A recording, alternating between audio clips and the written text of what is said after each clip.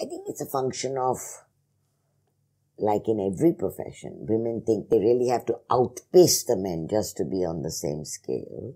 They have to work at least 25% harder to get noticed.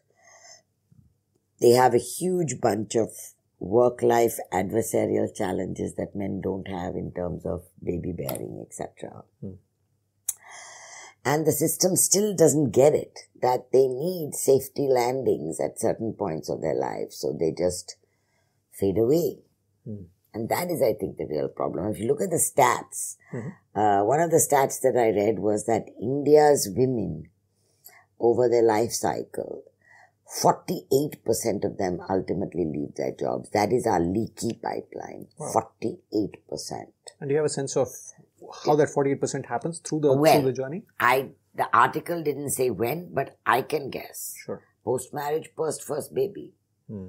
Those are the critical times when a woman just finds it too difficult. And therefore, unless the ecosystem and the organization, and more importantly, her husband, support her, she's gone.